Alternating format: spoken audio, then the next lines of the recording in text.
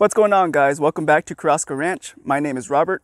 In this video, we're going to discuss supplemental feeding of deer, specifically cottonseed. We're going to discuss the pros and the cons of doing cottonseed. Down here in South Texas, we do a lot of cottonseed and a lot of supplemental feeding in absence of food plots. So I just finished reading some articles, some scientific articles, basically done here in South Texas, done here in Texas, not specifically South Texas, but in Texas, through the A&M extensions and as well as extensions of A&M, different universities, part of A&M. And we're going to first discuss some of the negatives, some of the cons that they found using supplemental feeding specifically, as well as cottonseed. So some of the negative and some of the cons that they found as a result of feeding cottonseed was, so cottonseed isn't so much palatable as corn or protein pellets. So you usually have to train deer to come to those cottonseed feeders. It's not something they naturally would have eaten. So you have to kind of train them to eat something like that. So how most people do that is they usually mix in corn or something else that's an attractant to these deer to bring the deer in to start consuming the cottonseed. One of the things they found with that is in proximity to those cottonseed feeders, they noticed that the bobwhite and the turkey populations began to decrease. So basically nest grounding birds, the populations began to decrease in correlation with those cottonseed feeders. Reason for that, what they found was, so there was corn mixed in with the cottonseed. Well, pigs, wild hogs, feral hogs began to find that cottonseed because of the corn. Not specifically for the cottonseed, but because the corn was mixed in with the cottonseed. So feral pigs, if you don't know, they like to root around and they'll go and eat eggs of turkey quail. So for that reason, they found a correlation to a decrease of nest grounding birds. They found a decrease in nest grounding birds as far as quail and turkey go. Also raccoons. Raccoons began to start sorting through that cottonseed, pulling out the corn. Raccoons like to feed on the eggs of turkeys and quail. So that was a correlation that they found. Just because cottonseed is really hard to get the deer to come to eat that stuff. It's not something they're usually eating anyway. So you do have to train the deer. And one way most people do train deer is by mixing in corn with the cottonseed to attract the deer to begin eating that cottonseed. So that was one correlation that they found. That's obviously a con. Again, over time, you would start to weed out some of that corn and just do pure cottonseed. But for the beginning, you may see a decrease in your turkey populations and your quail populations in and around those cottonseed feeders. Let me know in the comments, do you provide any supplemental feeding for your deer?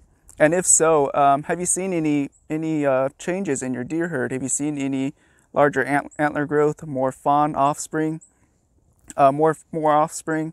Let me know in the comments if you feed supplemental food, either protein pellets, cottonseed, or food plots, and let me know what it's done for your property.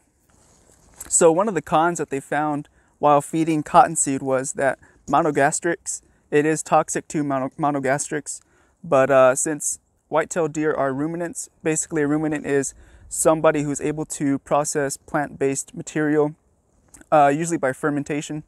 And so deer, mule deer, fallow deer, these are all ruminants. And they did find that they do show some type of resistance to glossy paw. So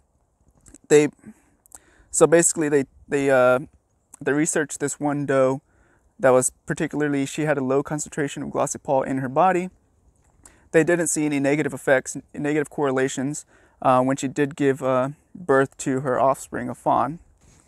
Now, interesting enough, another con they did find was, so glossy paw affected the male and female fallow deer a little differently. So there wasn't too many negative side effects concerning the female fallow deer.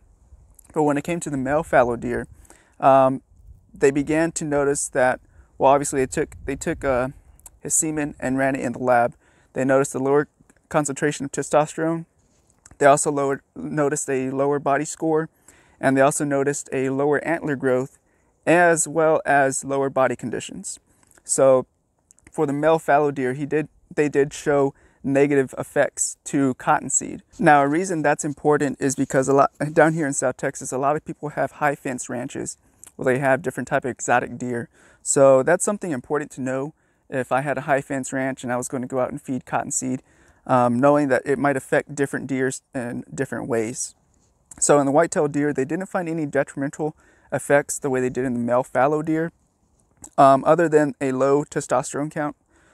So over time, glossy pall begins to build up in the fat layers of these deer, and in high concentrations, it can actually cause sterility in these male bucks. Now, in relation to how it may affect the sterility of a male white-tailed buck, basically depends on the body conditions of that specific deer, the weight. All that takes into account when trying to figure out how much a specific deer can consume without becoming sterile.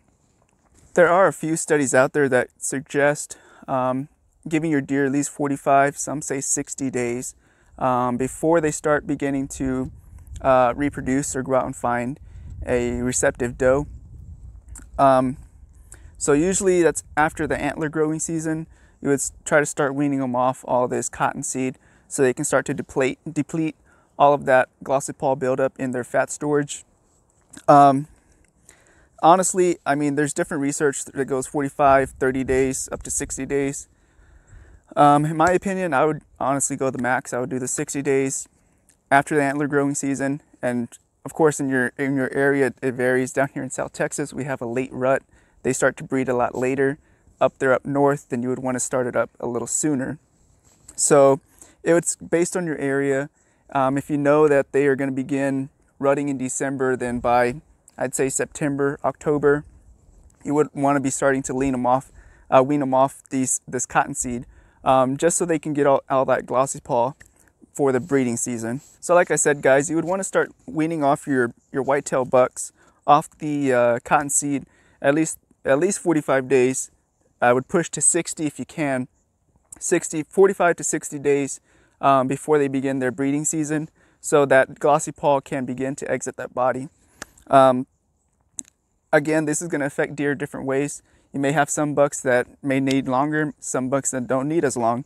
Again, depending on the body weight of that deer, depends on how much they can consume before it begins to cause sterility in that specific deer. Up there up north, y'all have some really big deer, pushing 250 up to 300 pounds. Down here in South Texas, our deer don't get as large, so it'd probably take a lot less consumption of that cottonseed before it causes sterility, compared to a deer who's 280. He can probably consume a little more in comparison to the deer that's weighing, say, 200.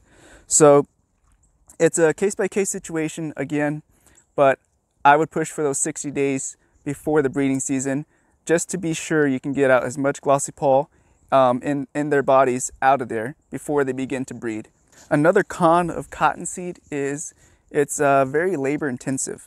So cottonseed, I believe they are making them in 50-pound sacks now, but usually you can get it a lot cheaper in bulk. And usually what they do is they bring in a big old truck, they dump it on your property, and from there you basically have to take it out on a flatbed, take it on a truck, and put it into your cottonseed feeders. So it is labor intensive, but it is more cost effective. A con to the cottonseed is that it's not as palatable as protein pellets or as corn or any other thing like that. So you will have to bring in the deer to begin to train them basically to start eating this cottonseed. Usually how you do that is you throw some corn in the cottonseed, mix it up real well. As they're coming in to get corn, they're also intaking cottonseed. And basically that's how you begin to train the deer to eat the cottonseed.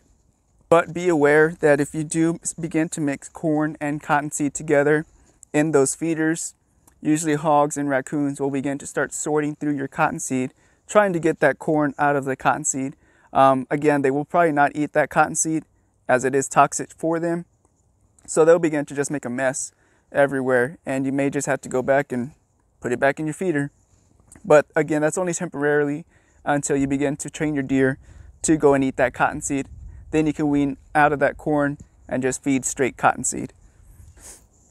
So a pro to cottonseed is that it's a lot cheaper than feeding protein pellets. You can get quite a bit of cottonseed for a fraction of the cost for protein. So that is a pro. It is more cost effective. If you cannot afford to feed protein pellets, you can always do cottonseed. That is a pro. So one of the pros to feeding cottonseed is that it's not heavily favored by non-target species. What I mean by non-target species is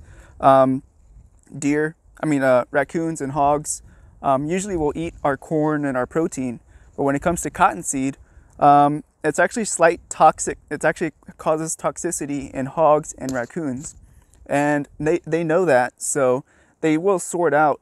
If you begin to mix corn and cottonseed together, they will begin to sort out that cottonseed and just pick at that corn. Obviously, they know that it's not good for them, so that's one good thing. If you want to target just specifically deer or ruminants in general, that's a great way just to hit your target species, since hogs and raccoons will not eat your cottonseed. Another pro to feeding cottonseed is that the feeders themselves are very inexpensive. Basically, you can make it with either some chicken wire, or you can even make it with some fencing. Just basically make a little circle, and you just throw the cottonseed into that little circle you made with the fencing, and that's a cottonseed feeder. It doesn't take much. It's a lot cheaper than a protein feeder. Protein feeders run hundreds or thousands of dollars depending on the size. So again, it's a very cost-effective way to provide some supplemental food to your deer herd. Another pro to feeding cottonseed is in hard to reach areas or in climates that don't get much water, like we do down here in South Texas. It's a lot easier to just feed cottonseed than trying to do a food plot. A food plot down here in South Texas is going to be really hard to get up off the ground and to get it irrigated or watered. It's going to take some work. So in areas of extreme drought or extreme low rainfalls, it would behoove some landowners to feed cottonseed rather than food plots as another source of protein or supplemental feeding. But again, you could do pellets as well, but again, pellets are a lot more expensive in comparison to cottonseed. So what you all are waiting for, so how much can I expect out of my deer herd, my bucks, how much can I expect my bucks to gain by feeding cottonseed? There's different estimates on how much a deer can gain, and again, it's going to go based off of specific deer. If that deer has suffered an injury, then a lot of that energy is intaking is going to go towards fixing that injury, healing that injury. Also on the age of the deer, is he still growing his structural body? Is he still putting a lot of energy toward his muscle growth and skeletal growth? It's all going to vary. Some of the research I did find, it ranged between 10 and 14% growth in antler growth for whitetail bucks.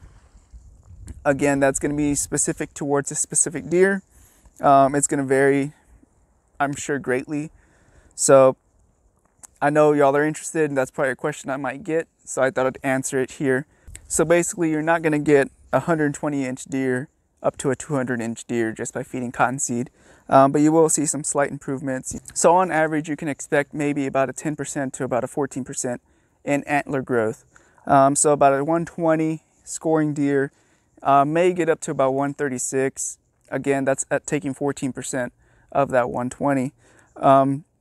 But like I said, if it's going to be your first year, that first year is really going to be training the deer to begin to eat that cottonseed. So you may not get that 14% right off the bat. The pro to feeding cottonseed is it's very rich in protein and in fat. So protein and fat are both energy that a deer can use. Normally the body will go through and use the preferred source of energy, which would be your protein. After it has depleted your protein sources, then it'll begin to start drawing energy from the fat. And in the fat, that's where you begin to see glossy pulse storage as well. But since it is high in fat, another source of energy to use. So in areas where you have either poor soils, low rainfall, it would behoove some landowners to provide cottonseed as an additional food source for these deer. And just a helpful tip, you can always increase the consumption of your supplemental feeding as far as pellets and cottonseed by usually placing those food sources close to a water source. You can actually increase the consumption of the protein intake by these deer. All right, guys, well, I hope you all found that helpful. If you did, definitely consider subscribing and definitely give this a like, and head on over there and check out some of my other videos related to deer hunting tactics. Without further ado, guys, we'll catch you later. Be careful, be good, take care, God bless.